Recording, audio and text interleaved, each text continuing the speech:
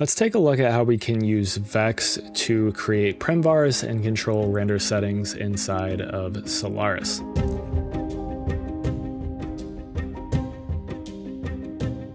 So as always, this project file will be available on Patreon, but all I've done here is just create a simple scene with a pig head, and all I've done is made it sit on the origin, and I've merged that with a grid, and I've assigned a couple of materials. Just got two here, so a simple base material. Nothing's changed except for the roughness. I've cranked that up a little bit. And then for our light, I have the same thing, just cranked up the roughness and then added an emissive amount along with a color. And the reason for that is because I have assigned that to our pig head, and I'm going to use their pig head as a light just to demonstrate super simply what we are doing here. Now I've also added a dome light with a 0 intensity, so that's just to keep the scene super dark. So I can go ahead and click on our render, and this is what we have in our scene. If we wanted to change the way so right now this is being rendered just as the emissive material, so it's super noisy. So if we set this to a geometry light, it's going to actually render and clean up a lot faster. So the normal way you can do this is through a render geometry settings. You can wire this in. And there's a lot of different settings in here, and this is actually how you would go about creating some different render settings per object. So I can just drag in our soft create for the primitives, and you could, select different objects and have a whole bunch of these and control things like motion blur or the sampling quality, diffuse limits and stuff like that, all within this node. But as you can see, there's a lot of different things that are in this, and you may not want to have all of them, all of these kind of clogging everything up.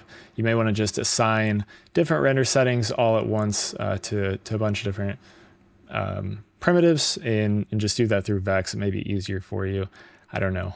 Personally, I like this, but some people may want to do it through VEX. So let's come down to this light, and we can select this treat as light source. We'll select that and select set or create. And right now it's going to be set to no. So if I go ahead and select our SOP create, you can see we have this new Primvar with this set to 0. And it's saying, so Primvars, and then it's specifying which render this is for, so you can, if we was using like Redshift, you type in Redshift, we'll cover that in a bit. And then it's specifying this in an object and then what property it is referring to. So let's go ahead. I have this render gallery set up. All you have to do is select new pane type, come to Solaris and the render gallery.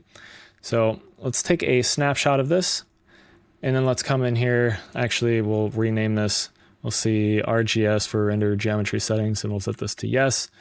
And then, we'll set this to no, not yes. And then let's set this one to yes. Let this clean up. It is rendered. Let's take another snapshot, and we'll set this to RGS yes. So if I just maximize this and come to our render gallery, I can click on our no, and you can see that it's super noisy, but once we have this turned on as a mesh light, it is a lot more cleaned up. So let's come back to our scene view, and we can show how we can do this inside of VEX. So we'll do attribute wrangle. And let's go ahead and just bypass this. We can turn off our render for now as well.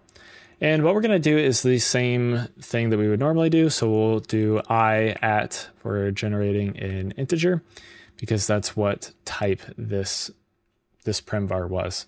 So then we'll type in Primvar or Primvars and then colon, and then we have to specify that we want it to be karma and that we want to be referring to an object. And then we have to set up our name of our actual attribute or setting that we want to create. So we're going to do treat underscore as underscore light source, and we'll set that equal to 0 for now.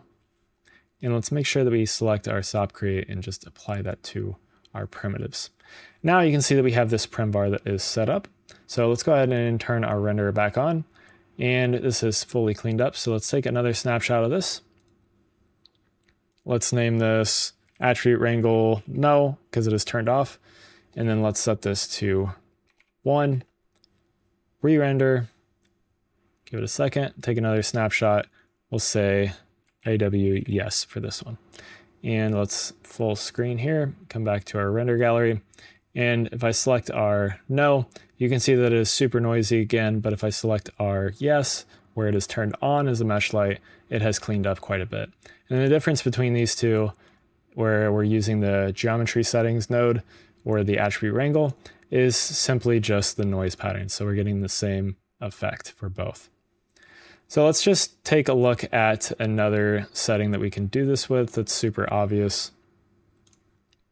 So in our render geometry settings, we have this holdout mode.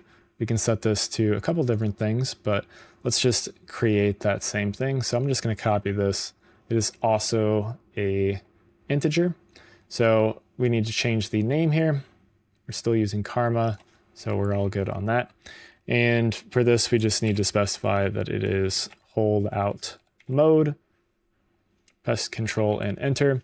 And since this is set to 1, you see that it immediately becomes a holdout for our render. So I can turn that back off by setting it to 0, and our object comes back. Now I'm going to quickly show how we can do this for other renders, specifically Redshift as an example, because I have a license for that.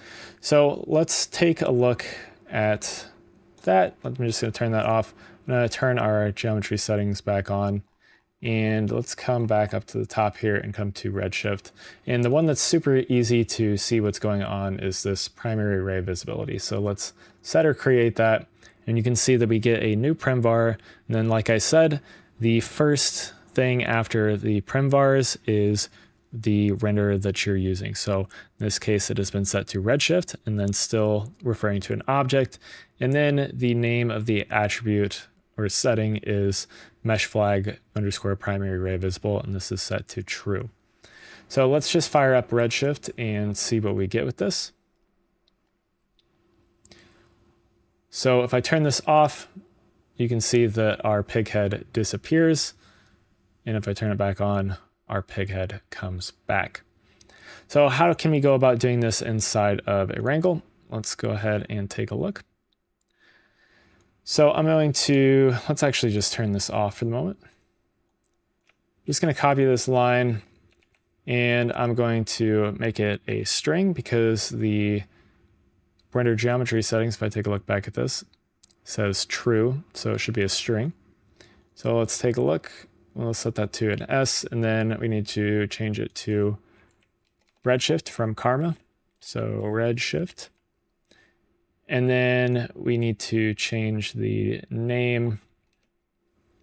So for this one, it was called mesh flag underscore primary ray visible in all caps. Got that all typed out right. And we'll set this equal to, and let's set this to true for now. So Control and Enter, and we have the exact same thing that we had before. And we can come back to our render and turn on our Redshift. But we have a little bit of a problem here, and that is very obvious because our pig head has disappeared. Now we've done everything the exact same, or so you would think, because everything looks the exact same. But we have one problem. This is actually not a string. This is actually a Boolean. So we need to specify that through our bindings. So we can copy the name of this attribute, so Primvars,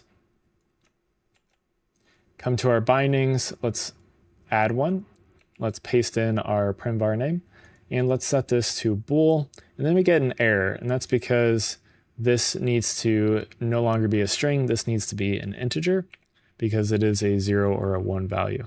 So we'll do I at Primvars equal to, and then we want it to be visible, so let's just press 1. And we can Control and Enter, and now our pig head has become visible again. If I set this to 0, you can see that that is going to make it disappear. So if you wanted to use VEX to control different render settings, you definitely can.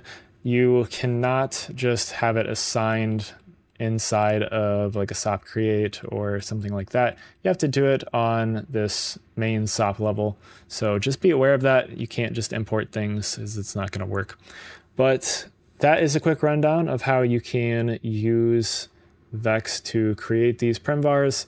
Not only just create Primvars, but also use it to control render settings for different renders, because that may be useful depending on what you're doing. But personally, I would say just go with this render geometry settings. Everything's kind of all in there, and it makes it super easy, and you only have to, you know, select things that you want, and you don't have to remember the name of every individual thing or have to go and try and look it up or whatever it may be. But you know, you do you. If you want to use VEX, then use VEX as the Houdini way, I suppose. But anyways, thank you all for watching, and have a good day.